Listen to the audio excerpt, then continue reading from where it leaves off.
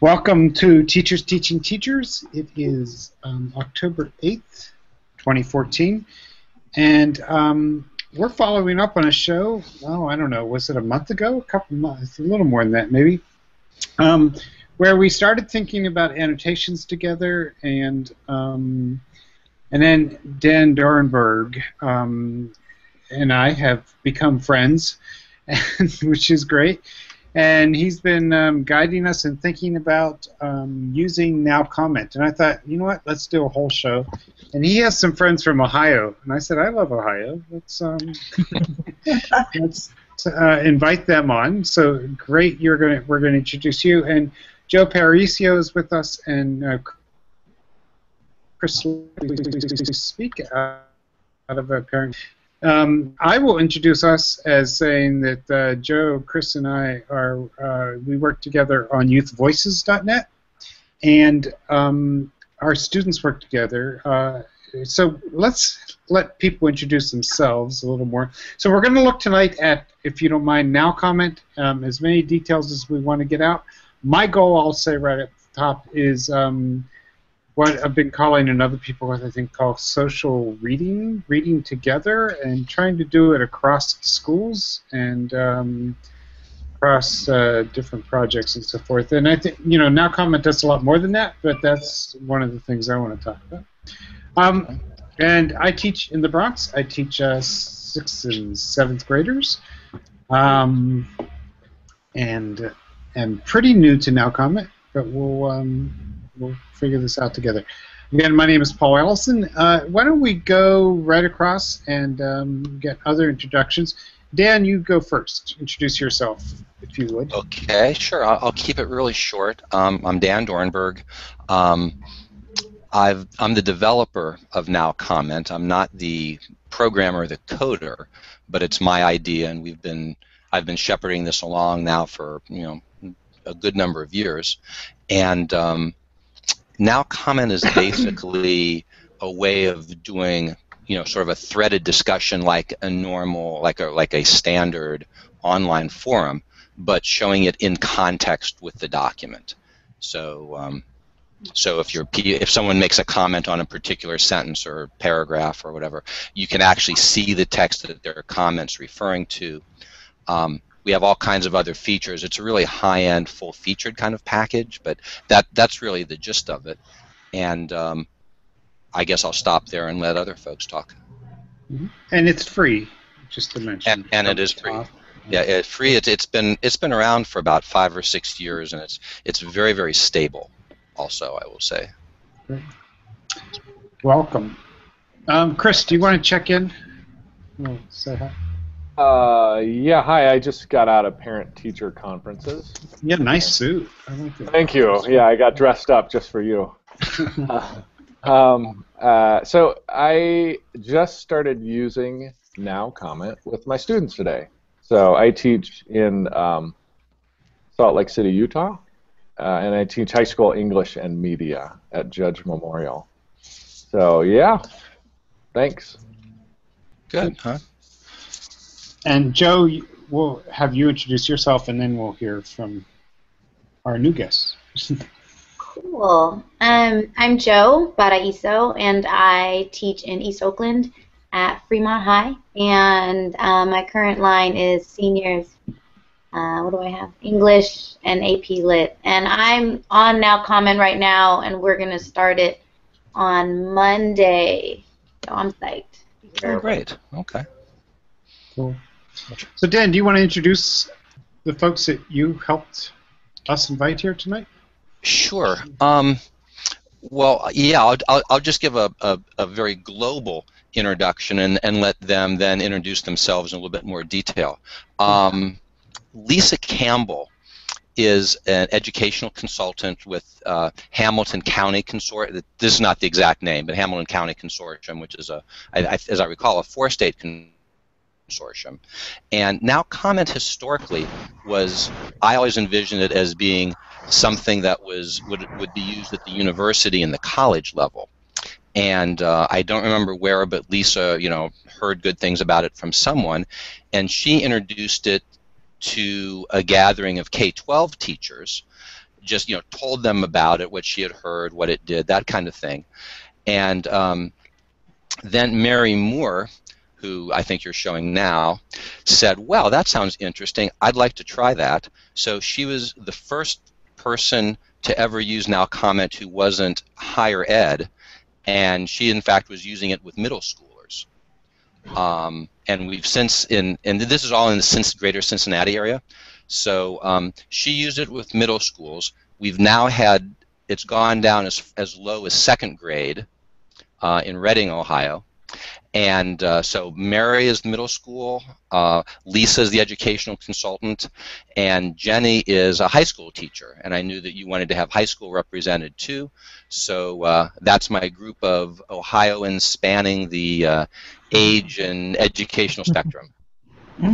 Well, welcome, Mary, Jenny, and Lisa. Do you want to give a little more detailed introductions to yourselves? Mary, go ahead. Sure. Great. Can you hear me okay? We can. Okay. Are you familiar with Hangouts, or is this a first? No, I have not used Hangouts, but I've got an old microphone. That's why I'm asking. Oh, good. Yeah, go ahead. I teach at Nagel Middle School, 7th grade. And, as you heard from Dan, my students love NowComment. We have been using it for a number of years. This year, honestly, we have not gotten into it yet because I was out for a little bit, so actually we're coming up to be using it again this year in about another 3 weeks. Cool. We'll have to hear how you've done it in the past. Welcome. Lisa. Hi, I actually, as Dan said, I ran across NowComment, and I don't even really know how. It was just one of those, you're surfing the internet for tools, teacher tools of any kind, and with the PARC assessments, the assessment consortia that Ohio has aligned with is the PARC as opposed to the Smarter Balance, but regardless, they would all be online. Ultimately, our students are going to have to respond to text in an online format in the future. As soon as this spring and earlier for some of the performance assessments. So I was searching for tools that would integrate technology and have give students the opportunity to respond electronically or digitally to text and improve their keyboarding skills, among other things. And ran across this. I actually, in addition to working at Hamilton County Educational Service Center, and that's how I know Mary, and I do know of Jenny. We've communicated a little bit just by email, and she's in the Cincinnati area also. And so I also teach at Mount St. Joseph University, graduate students in the special education department. And so I started using NowComment with my graduate students. And I would embed it as a link into my Blackboard courses so that students could, at the time, this was even before, there have been so many improvements, before we were able to use PDFs and upload those. You could only take kind of live text, but you could also upload Word documents, and so I would have students peer edit across, in NowComment. So they would post, and of course those were graduate students, and they would post their papers, their research papers, their thesis papers, different drafts of it, and it was just a nice way for me to be able to manage their peer editing without having to go to a lot of different places, and because I embedded it into Blackboard, it was all right there. So that was my initial experience with it personally as a teacher, was with graduate students at the college level. And so then I started presenting it to teachers in context as I was working with them, and that's how I know Mary. Is I was working with Nagel Middle School at the time and presented it as a tool. She probably embraced it the most in that particular building, but several other teachers have used it in that building, and we've also, as Dan said, taken it down as low as 2nd grade. I have a team of 2nd grade teachers in Reading community schools What's that look like? What do 2nd graders do on on there? Well, basically what happens typically is the teacher will post, and the teacher in that case is always the author for a lot of different reasons. And I imagine in Mary's case, she probably keeps that a kind of a lockdown on that too in terms of what students could upload. But the teacher will post passages, informational text of some kind, and then the students will read and comment on different portions of that text. So it really helps a lot with the, in the Common Core State Standards, the increase in informational text. So she can pull like an article that's written at their reading level in most cases, and post it, or even something from you know, a Time for Kids magazine, or something that they would be reading anyway, but they're going to get experience reading it in a digital format versus, you know, the hard copy book. And then they're all very, very into social media, and these are kids at 2nd grade, of course, that aren't allowed to really have social media, so they're dying. I mean, they look at it like as a Facebook, Twitter kind of experience, because the little talk bubbles come up, and Sure. they can see what their friends commented. And of course it is a little bit of a lower level, you know, I think that's cool, or this is an interesting part. You know, it's not as sophisticated, obviously, as older students, but it really does work well, and it's engaging for the students. And initially, they do have smartboard technology in their classrooms, so the way that those 2nd grade teachers introduced it was to really model it a lot with the smartboard, and then have students come up almost like you would a chart or the chalkboard. Have students come up and model, having them you know, put their comments in, and really coaching them through that to the point where now they can do it on their own. Great, Lisa. I'm giving you an example. I'm interrupting you, and please interrupt us as we go here too. But Jenny, I want to get Jenny's voice in. Go ahead. Hi, I'm Jenny Brysinger, and I teach at Ursuline Academy in Blue Ash in Cincinnati. I have found out about NowComment from a fellow teacher who I think was at a conference with Lisa and Mary. I primarily use it in AP statistics, so I'm a math teacher, and I think it's a little uncommon to use such a tool in the math classroom, but it really lends itself to allowing me to post readings and mainly current articles that are in the news that connect to whatever the topic is that we are learning in AP statistics. And for me, I have just loved the reaction of my students to actually see their comments and hear how they are connecting what we're doing in AP statistics, math, to the real world. I can give you an example of an article I just posted. It was about the correlation between baseball teams and their salaries and their winning records. And we just discussed the topic of correlation. And, isn't that how they get paid, by their records? No, sorry. But basically, my students use it. I teach in a blended or online learning format where once a week the students do not come to class and they learn online. And so I was looking for tools similar, something like NowComment, where I post the article and I get immediate feedback from the students and see what kind of connections they're making. And you know, the biggest thing for me in switching from discussion-based in the classroom to NowComment is I get to hear from every student. And there's no more of that cop-out of, well, I was going to say what she said. And you see the connections that every student is making, not just the ones who are always raising their hands and always commenting when you're having the classroom discussion. You get to look and see what every student's thinking. And like Dan commented or indicated, you can tie comments to the specific sentence, a certain paragraph, or the entire text. So I've really enjoyed and also, I wanted to mention too, with what Jenny said about hearing from every student, it's kind of nice, the features that Dan has incorporated more recently, or well, the teacher features. For example, you can turn off the ability for students to see other students' comments for a portion of time. So what happens is those kids that always say, yeah, what he said, or what she said, or I agree, they really have to, like at the college level, I found that great because all of my students had to say something. If I turned that feature off, say for the first 3 days, and they all had to respond within the first 3 days, then I could turn the feature back on. So they had to respond not knowing what any of their classmates said, which really put the responsibility back on the individual student. But then for some of my struggling students, or the ones that didn't really say the most insightful things, I would turn the comments back on after 3 days, and then they would respond again. And I could really see, for the assessment purpose, I could get a score or an understanding of how they interpreted the article themselves. But then I could also open up those comments from other people and see how much their understanding changed after they read other people's comments. Mm-hmm. Jenny or Mary or anybody, how do you so when you annotate in NowComment, there are two boxes that appear, right? There's a box that allows, is it 255 characters, I think, right. And then there's a box that allows endless. I think it's endless.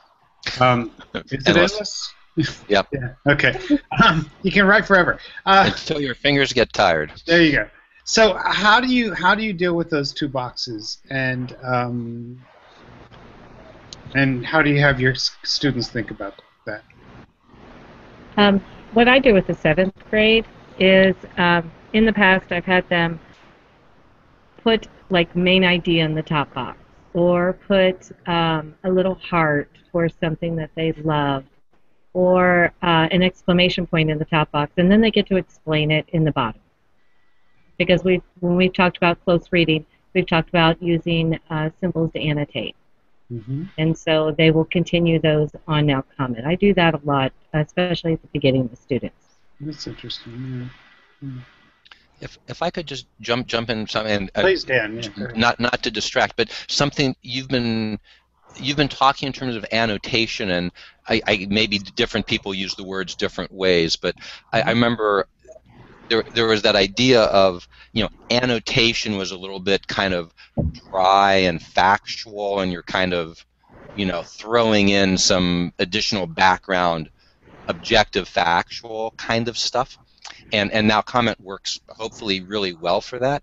But the other thing I always think of it as like conversational in discussion and conversations in NowComment, because the nice thing about it for me, or the design goal, was to allow real, good conversational back and forth among the students. So someone's, I didn't like that, I interpreted this way, and someone say, well, I've got a different background, and for me that felt really true, and you can go back and forth, in a real conversational kind of a way. So anyway, I just wanted to just throw that in as we're talking about annotation.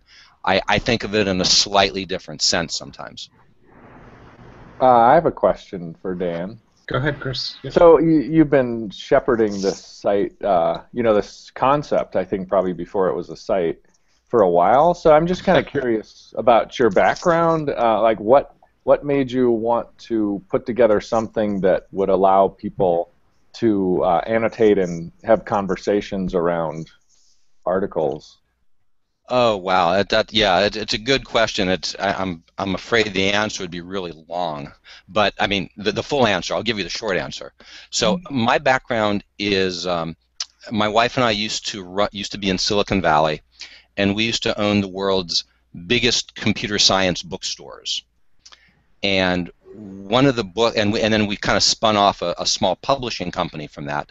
And one of the things that we did was a classic computer science work on the Unix operating system.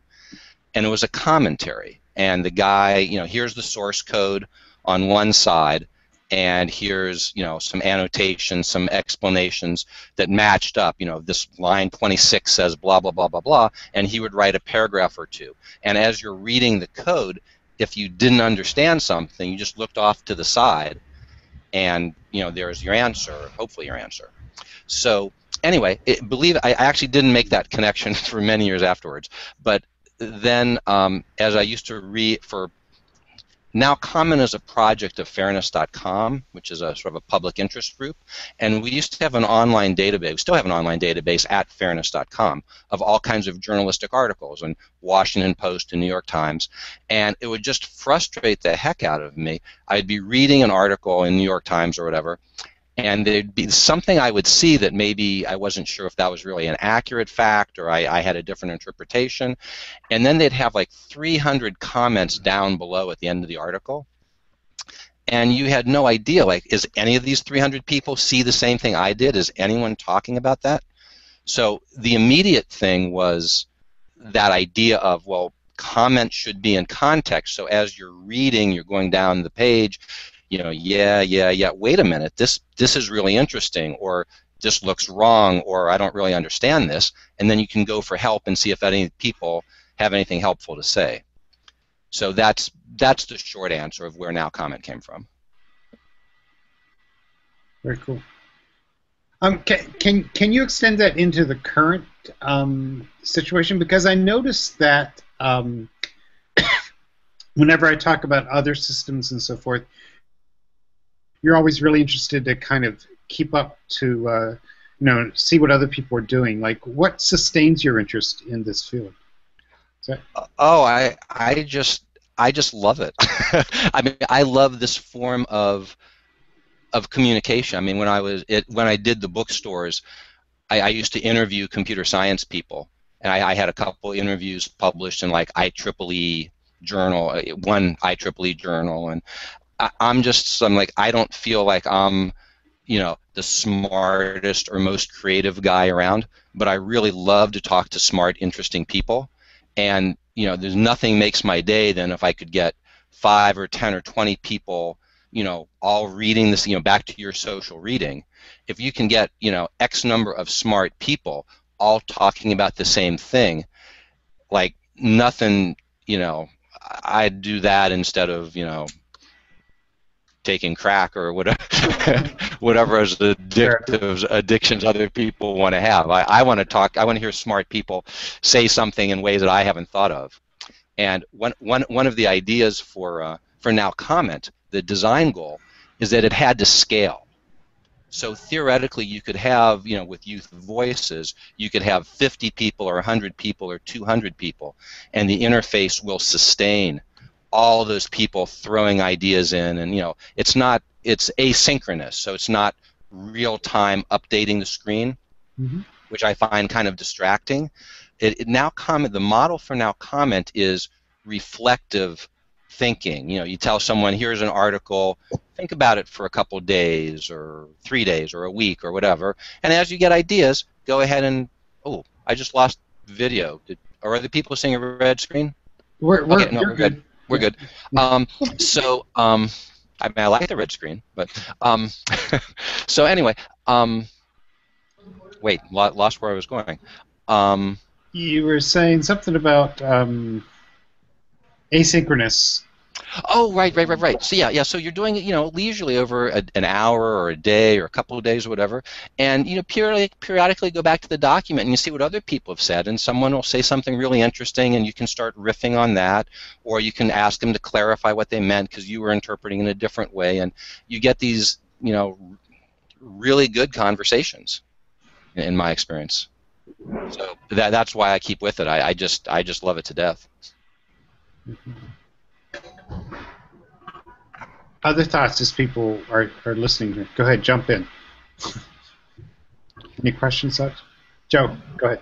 I'm just trying to think of, you know, what space will it fit in the class. A couple of things. I like the idea of this being like a different forum because the blogs are one thing for our kids to have a dialogue, and then, but this between classmates will be cool because I wanted to run whole class Socratic seminar within the next 3 weeks, and I'm feeling like this is gonna be one method that they're gonna prep the reading native son, and my APs are gonna read Things Fall Apart.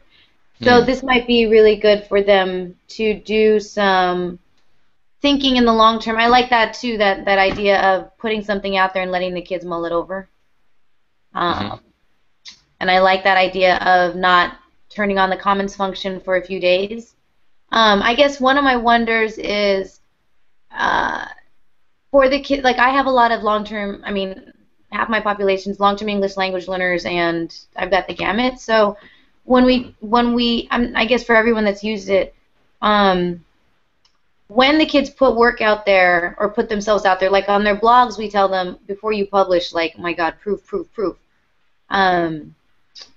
And this seems like a really intimate way for them to start having these dialogues, these intellectual conversations where they do want to sound smart and they want to, you know, and mine are seniors too. So, I mean, how did you do anything to get them ready for, I guess, maybe not being kind online, but just being confident, or did you just let them make mistakes? I don't know. It's a complicated question, but yeah. I'll let the teachers, if they have any comments. I'll just say Go ahead, I Jenny. didn't do any kind of preparation with my students. I've just encouraged them to comment thoughtfully and as accurately as they can. Some students are better than others. I do hide the comments so that I can read them and proof them before I open them up to the rest of the students to read and then kind of go back and forth on. I've never had an issue where I've had to censor a comment, or I'm in an all-girls private school, so no co-ed. That might have something to do with it. I don't know if that's a question or not. In 7th grade, you know, middle schoolers don't always make the best decisions. Just say. Okay. Luckily, at our school, we use something called Schoology, which is kind of like, it looks like Facebook, and so we always start out with that with the students, and they can make comments, post things when students are absent, and so forth. They ask for help, and so they get started on that. And if we see something, we use it then as a discussion point. I always model it for the students. At the beginning, usually what I do is throw out a poem, and I ask the students, what are you thinking? And I let them just respond. And then we look at those responses, analyze the responses, was it very helpful? And then we could go on to the real work. They've been good. They've been kind. So a lot of modeling, sounds like. Well, for 7th grade, Sure. yeah. Yeah, look, the few days that I've been watching students use it, first of all, I'm totally interested in the feeling level of just realizing that somebody else in a different class is reading this with me. So there's almost like a recognition thing that happens, which is useful in itself. So there, but then what we've been thinking about, the social studies teacher that I'm working with around this is how to get kids to expand their thinking in that second box. Like, and so we're not sure how to do that yet, but modeling is one thing. I was gonna say modeling has been very helpful, and it's interesting when these students see what the others write. Mm-hmm. Then they, especially the higher level students, see, you know, the other students see the higher level thinking from students. They go, oh wow, that was really good. Yes, that was good. What did you like about it? Okay, so what can you do that would be similar? So it's a lot of talking, and I have 120 students, so it's not easy, but they do get a handle on it very quickly. Mm-hmm. Dan, I wanted to ask a quick tech question though. Is it possible if somebody, you know, if one of my 6th graders or 7th graders does write something nasty to somebody, can I delete it? If I've created the document, yeah. Exactly. Yeah, that is exactly the point. If it's an egalitarian system where whoever uploads the document is in control. So if the teacher uploads the document and a teacher and a student says something inappropriate, you can delete the comment. You can also edit it, and it'll leave an audit trail that it will say it's been edited, and you might maybe take out an adjective or two or tone down something. You can also send anyone can send a private reply. Say it's not egregious where you want to delete it, but you can send a private reply and say, hey, Joe, you might want to tone it down a little bit. You know, That's Billy might take yeah. offense. So, and the students can do that with each other too. They can privately. It's a little bit hidden because we don't, you know, this is about group communication, so we don't really emphasize that private communication aspect, but it is available. I have another kind of technical question then. Sure. So I just had my students do their first work today on it, and so what I did was I watched a couple of your videos about how to use the site, and I noticed that you can just invite anybody to comment on an article. Yep. So then what I did was I just pasted their emails into that invitation box, and I thought then, like, oh, was I supposed to create a class or something first? But I think once they were invited, they can just go in and annotate or have conversations, right? Correct. Yeah, I'll mention that really briefly.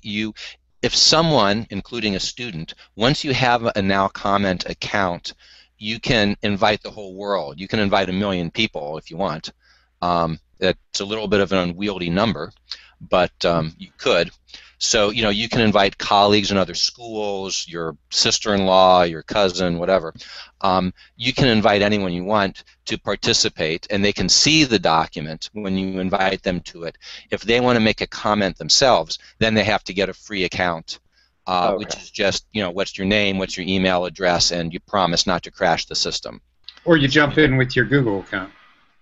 Yeah, and also, so you can use if you guys know LTI, you can interface to Moodle or Blackboard or, you know, any LMS, or you can use Facebook or you can use Google to validate and, you know, authenticate and not have to create, you know, the whole account as well.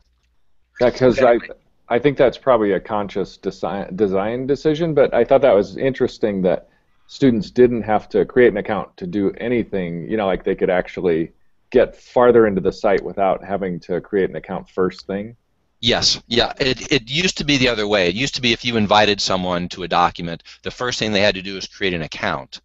And that was just always, you know, I mean, it's an ADD society and it's an obstacle, and some people are like, oh, I don't even know what this is, forget it, and they just never saw what it was. So we now let people go to the document and read other people's stuff and read the document, and then when they make a comment is when they have to, you know, name an email address, and then we validate it to keep spammers off the system. So, Chris, could I jump on that too? In that there is a Youth Voices group, as you might imagine, and if you invite your students to the Youth Voices group, I think if you're not in there yet, you will be as a manager, whatever it is called. And then when students find an article or something that they want to share with that whole group, they can then just share with Youth Voices, right? Yeah. That's one way to.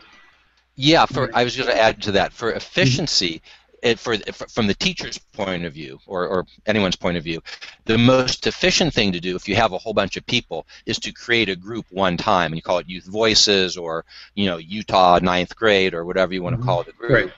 And then you invite the students, it's like an email alias. You invite them one time to be part of the group, and then from that time on, instead of having to invite 25 or 30 or 100 people individually, you just share a new document with the group. And you could have 2 groups. You could have the morning group and the afternoon group, and then you just invite 2 groups to the document, and, you know, you can keep it very modular. You can do the same thing with work groups or teams within your class. You could have some, 3-4 person groups for, say, peer reviewing each other's papers, and they share that, to their peer group, and after it passes muster, then they can then share it with the broader class group. So you have a lot of that flexibility with the built-in group structure. Very cool. Worth mentioning because compared to other things like Crocodoc or something like that, for example, all of the links stay live, all of the media stays live. You can embed media, like if there's an article inside a video inside an article, that copies and pastes really nicely into NowComment. Yeah, with videos you have to copy and paste the embed code. A lot of sites changed the way they did it. We used to work. You could just copy the media player, but that doesn't work so well now, and you just have to copy and paste the embed code. Okay, but I've been copying stuff just from. Oh, good. Maybe that's you. We usually just test with YouTube. And do you use Vimeo maybe? I don't know. Okay. There's Anyway, been different things like the New York Times videos drop in and other. Oh, okay. Oh, good. Okay. Good. Okay. Yeah. It'll handle images and videos as well as text of pretty much all rich text and bolds and underlines and all that kind of stuff. So just to say so Chris and then let's open this back up to a lot of other people talking here. Chris and Joe in particular, and my kids are going to get there, but they're a little younger, are working on research projects. So one of the things that I do, you may have noticed, your students may have noticed, is that I will see that. Oh, so one example. One of your students, Chris, wrote recently about will we run out of resources, and there was an article about we won't run out of resources. So I found the article, popped it into NowComment, and then put the link on his post, and then invited him to come talk there with my students who might be interested in that topic too. So just to say that we're really interested in students finding individual passionate issues that they want to explore over time, and then finding each other around all those. And so to whatever degree we can, I don't know what it'd be called, but make the connections for them, I think that's one way we might use this. And just to kind of talk about my use of it today, the guy, not everyone might be familiar with Paul Salopek and his 7-year walk across the world that he's documenting it on National Geographic in the magazine and some other media. So, it's been pretty fascinating where he is right now. So right now he's on the border of Syria and Turkey, and his latest dispatch was about a refugee camp there. So Paul's students first made some comments on a short little article, and then today I had my students comment on that article. You're in the same one then. Good. Yeah, so I was worried about that, but go ahead, yeah. I'm pasting that into the chat room right now.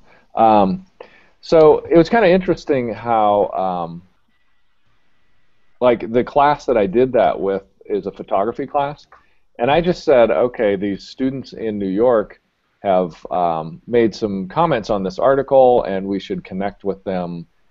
But I thought it was kind of interesting how a lot of them, without me telling them, they kind of seem to focus a lot on the images and what the images tell, the story that the images tell. Yeah, so I thought that was, it's my first day today on the site, but it seems encouraging, some of the conversation that is just being seeded so far. Oh, good. Just a couple just really quick thoughts. One thing that you can do, that the document owner can do, let's say that you have a student who posts that article, "Is the world going to run out of resources?" And you mentioned that you could post a comment and saying, here's a link to another article that maybe takes a contrary point of view. If that student likes that article, what the student can also do is they can append a new article on top of their old one, or not on top of, append it to the old one. So you can get kind of like this running narrative, kind of like a blog. And again, now you don't do it as the teacher. Each document owner controls their own document. But say if there's a new article that the student comes across, they can kind of curate their own document and keep adding new material and new perspectives, add photos, add videos, and just make the document, kind of keep it current if they want to.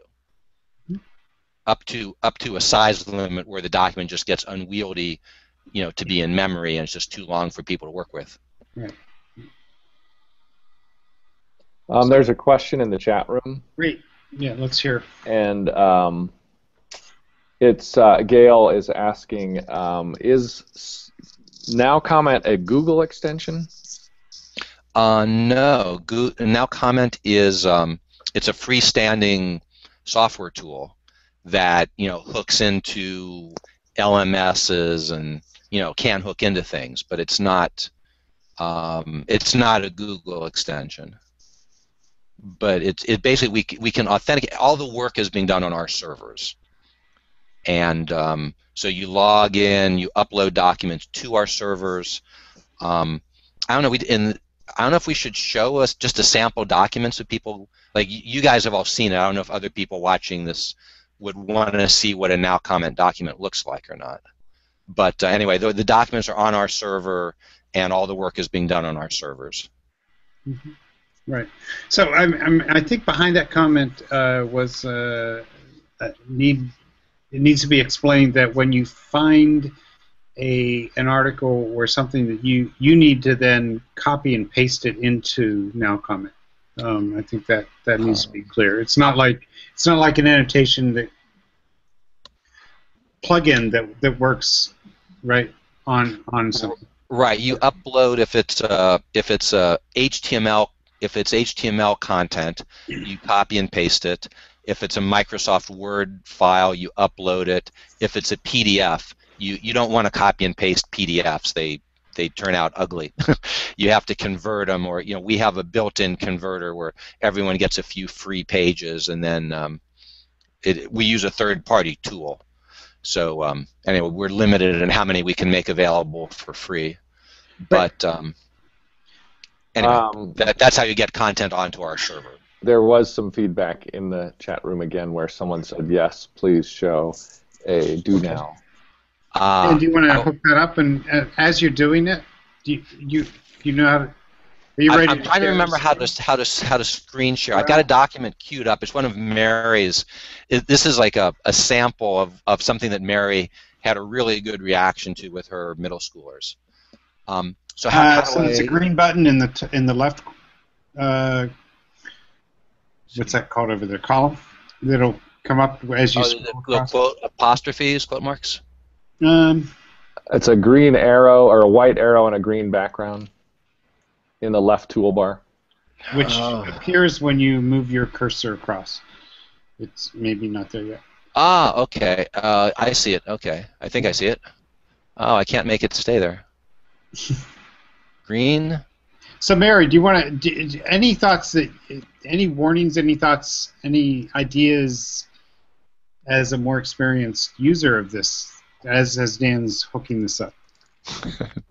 I don't really have any warnings. I mean, I've had great success with it, and so I can't say that. I don't let the students post their own work only because of their ages and the laws with their stuff out there. So I do the posting. The only time I have ever put any student work up there was when we were writing. That's me. Yeah, it's okay. Sorry. You're there twice. I know. We were writing introductions, and I didn't put anybody's name, and I just copy-pasted different introductions, and the students commented back. And it was actually kind of funny because they were like, well, wait a minute, that one didn't have as many comments as the other. And so we looked at those, and it was because those introductions were really good. And the only comments they had were, wow, you did a really great job. And then the other ones were mentioning things that they missed. So, but the students didn't know whose unless you spoke up and said, that's mine. So I've got Mary's document up whenever. Yeah, go for it. Yeah, that looked good, Dan. Talk about it. Yeah. Okay, Mary, do you want to tell them about your document? Yeah, I don't see it though. Oh, there it is. Yeah, we have been reading every year. We tend to read this book called Omnivore's Dilemma, and so I bring in nonfiction articles, and this one's about the father of the chicken nugget. Do you read like the middle school version of that book? Or Uh-huh. Yeah. Okay. Yeah. Good. Actually, Good. and sad for me this year, this is the first year we won't be reading. I won't be reading it. It's a long story. Not going to go there. But anyway. I'll go there for a second. Come on. What happened? Oh no. But you're not allowed to? You're kidding. Well, no, it's the middle school where I teach. They have changed the special ed model, and so 3 teaching teams are expected to be teaching the same content, not at the same time. So the other teachers don't think it's valid, and I think they're being crazy. So I got you. No, that's a really that would be a great conversation sometime. Yeah, how hard it is to collaborate and respect each other and all that. Yeah. But anyway. So when you were doing it yourself. When I was doing that, actually paired up with a science teacher, and this article I came across, and it was just, I put it up there as just, talking about McDonald's and the chicken nugget, and the student. Can you read the title, because somebody may be just listening to this. Sure. Yeah. Well, it's a great title, but. Oh, I know. I don't have it up in front of me, but it's the father of the chicken nugget. Robert C. Baker was a poultry savant. Yeah. But his contribution to fast food has been erased from the history books. Go ahead, yeah. So it's basically saying he's the one that came up with the chicken nugget, and then it was kind of taken from or by McDonald's, kind of. So, so it talks about that, and the students, of course, very intriguing article, because how many of them go to McDonald's? And we had been discussing the foods, and so the students just loved it. So they would pick a paragraph and make a comment, and they commented. You could see down near the bottom where some of them were coming back and forth. Dan, can you scroll on the right side a little bit, or? Yeah, well, this is Mary's class document had like 100 comments on it. They were really going back and forth, but as a demo document, I just chose like a few sample just to not overwhelm people. Mm-hmm. And we changed the names. But Mary's talking about these 3 where like one of the students says, what is it? It's pink paste and it's not chicken. And then another student says, wait, but you said it was 1% chicken. So is it chicken or is it not chicken? And the guy says, well, yeah, but it is chicken, but not much, or something like that. But it was very, and then Mary and I used to joke. One of the students was like, there's this part of the article where they talk about what goes into a chicken nugget, which I won't go into here. But the girl was like, ooh, and that ooh just filled all the way across the screen. And it was just, I use this document a lot because her students were just really clearly very, very engaged. So I want to. That's so far what has been fascinating to me is like this is a place where alongside of reading, we can have these more, I don't know what to call them, chatty. You said conversational earlier. Moments, right? So I mean, we're so interested in, I don't know, detailed, long, interesting writing, and I am too. But there's something valuable about being able to say "ooh" too, right? Well, I think there is, but I also say to them that I want this to be thoughtful. So it doesn't have to be a page, but I do want thoughtful, deep thinking. And not just an ooh, but if you have an ooh, then you ooh. That's fine. Yeah, well, she oohed, and then she went on to give a short paragraph explaining what the ooh was all about. Let me. While this is on, I'm going to stop screen sharing in a second, maybe. But I just want to point out just really basic, quick things for those who've never seen it before.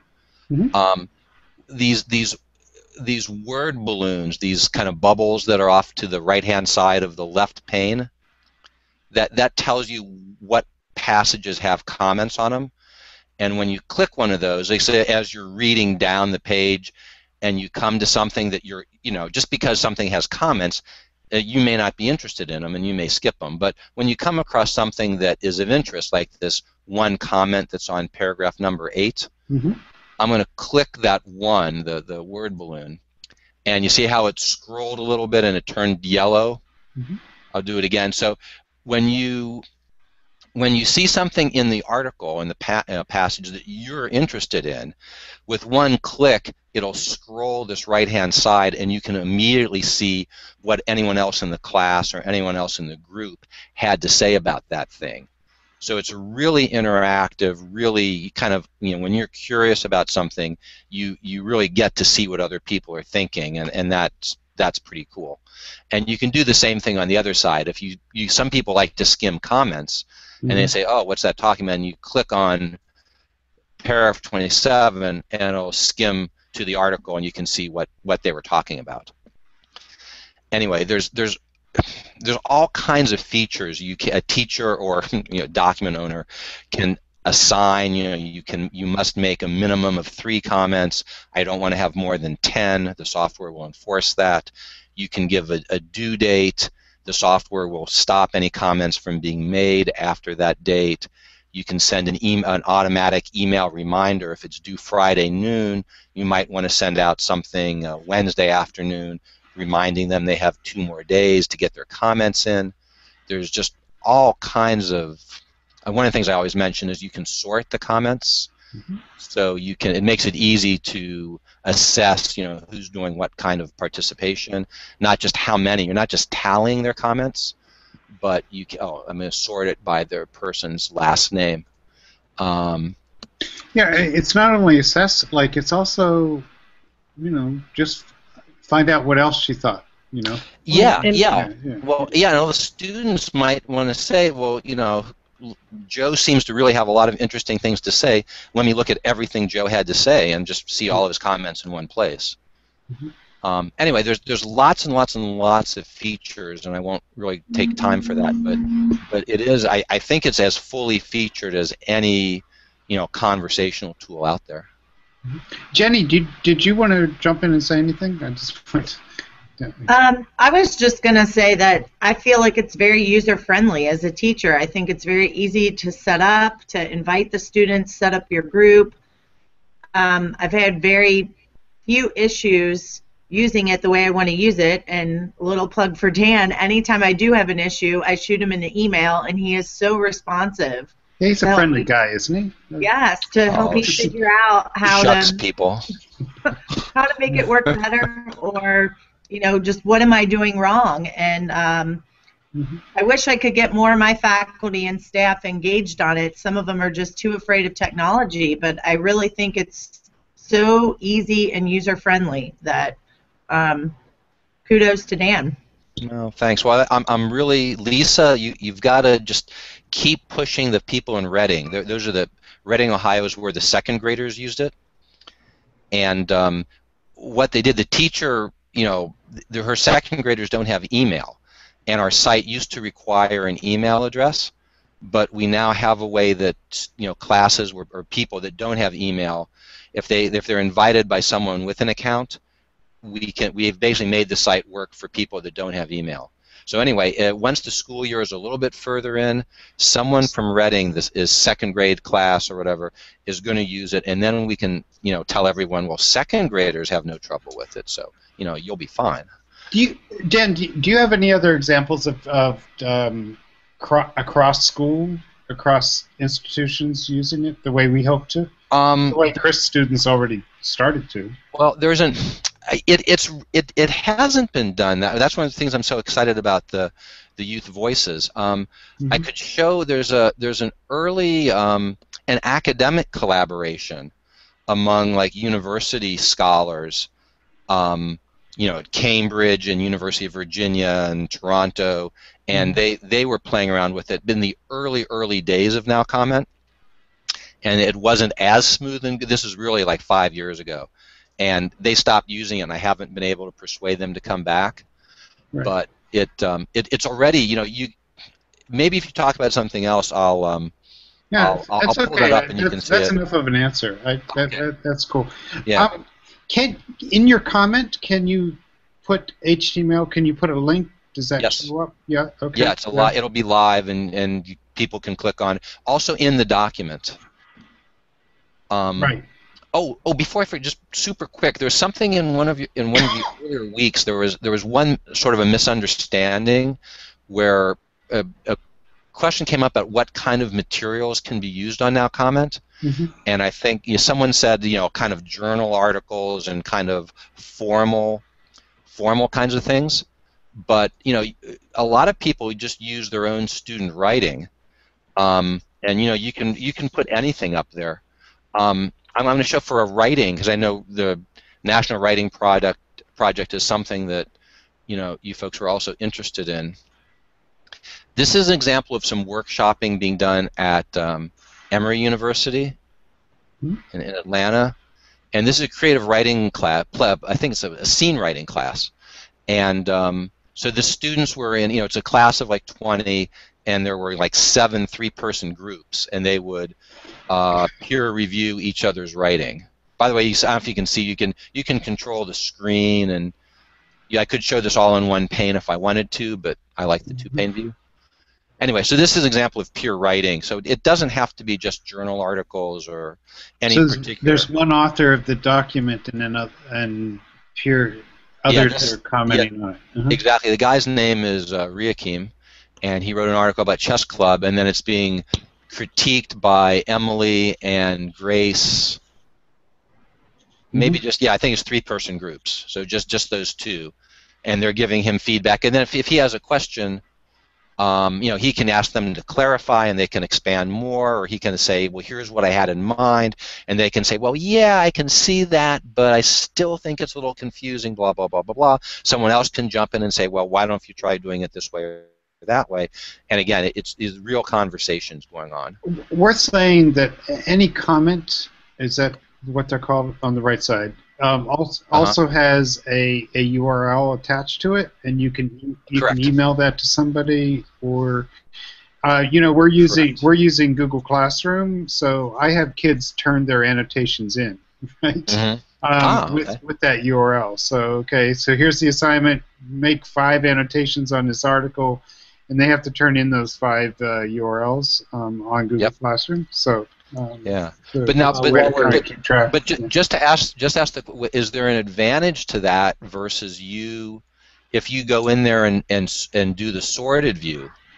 Not much, except that it keeps it all in one place. That's all. You also have, I guess, a different record for each kid, maybe. Yeah. That's. Well, the other thing I should mention at the end of it, across documents, or for a whole term, or just for 3 documents, whatever, you can run a report. We call it the multi-doc report, and you can run reports that say, show me all the comments for these 12 documents. And so you could also generate that at any point. Can you do it by student? Show me all the comments. Oh, exactly. Yeah. You run all the comments and you sort it all these different ways. You can sort comments by first name, by last name, by the date the comment was made, and you can also tag comments. So say if you're doing writing, and you could make, if you have a comment, on this article, this creative writing that you guys are peer reviewing, you can say, is my comment about grammar? Is it about word choice? Is it about, whatever? And then you could sort, let me see all the grammar comments. Let me see all the word choice, vocabulary comments, stuff like that. I think it's a measure of how much of a geek I am. I want to keep talking about, but we're running out of time, and I want to come back to why we do all this a little bit. Could we go around and Joe? I want to start with you. You mentioned Socratic dialogue. What is Socratic dialogue, very briefly, and how are you seeing this fit in? I'm seeing. This is for final comments here, folks. Yeah, go ahead. Yeah. So what I'm envisioning right now is that I can upload a few parts of the first, the rat scene, the opening scene of Native Son for my kiddos, and potentially have this. I like this idea of groups working on different pieces of it, doing close readings together, and then giving the students time to read those comments before we walk into a Socratic seminar. And I feel like maybe the Socratic seminar is a whole class discussion, students facilitated, and I'm just videotaping it. I'm not even in it. So it's a lot of the students really having to take initiative. But I'm excited to see how this might impact I guess the level of student talk. Thanks, Joe. Chris, and then we'll hear from Jenny and Mary. Yeah, I mean, I would piggyback off what Joe just said. That I mean, my initial use of it was just to foster more conversation with other students in another school about something halfway across the world. So yeah, it was part annotation and part conversation. Yeah. That social studies teacher, her name is Ms. Procton, Melissa Procton. She came up with a great question about that project, by the way, which is what can you learn about culture through somebody else's eyes, which I think is a really interesting, and so using Paul Solopek as a way to understand culture is really interesting. But yeah, there's a lot to go there. Jenny, final comments here. You're muted. Am I good now? There you go. Yep. Thanks for coming. It's just been a fabulous tool to see my students make connections, and the pace of an AP class is so quick that we don't always have the time to do the discussions in the classroom, and so it's a way for me to get that relatable material to them outside of class. Interesting, thank you. And Mary, last thoughts. Well, besides what you've seen, what my students have done, one other thing that I do love about NowComment is that it gives the students the time to think. They don't always, sometimes 7th graders will just blurt it out. And this way now it's just more thoughtful. And it helps with, good comments, good conversations. I would totally agree with that, that when they're put on the spot in class, quickly having to read an article and then throw their thoughts out there, they can take their time on NowComment. They've got plenty of time to read it. They can go at their own pace, and then they can really think critically and close read the article or the prompt that you're giving them. So I totally agree with Mary. Dan, thank you so much. You last word here, though, if you'd like something. Oh, gee. No, thank you for inviting us, and thanks to the teachers from Ohio. I really appreciate it. I guess I'll just mention it's most commonly used probably, in conjunction with face-to-face conversation in class. It often gives the students a chance to it's kind of like a pre-digesting pass, and some teachers grade their comments, some don't, but it just kind of have them make the comments, and then when they come to class discussion, they've thought about it. Maybe someone threw out an idea and another student said, well, I don't think that's going to quite work because so and so, and then the time hopefully doesn't get wasted, not wasted, but you have a little bit more high-level class discussion because some of the not good ideas have been kind of filtered out by the group already. Yeah, and I'm thinking it'd be a great thing to do before we had some of these live things between students too, meaning some of these hangouts, so that we've read an article together and now let's have a hangout about it is a possibility too. At any rate, thank you all for your time tonight. We're here every Wednesday. Next week we have a bunch of educators who are doing a different kind of annotation, but on Genius, and they're going to come talk about that. So there's more to think about around annotation and so forth. Dan, thank you so much, and we'll be in touch. Yes, thank you guys very much. I really appreciate it. And Lisa, thank you too, and Jenny. We're saying that we broadcast here over the EdTech Talk channel of the World Bridges Network that Jeff Lebo and Dave Cormier set up, I don't know, about 10 years ago or so. Thank you all for coming here tonight, and we'll see you soon. Good night. Okay, good night. Bye.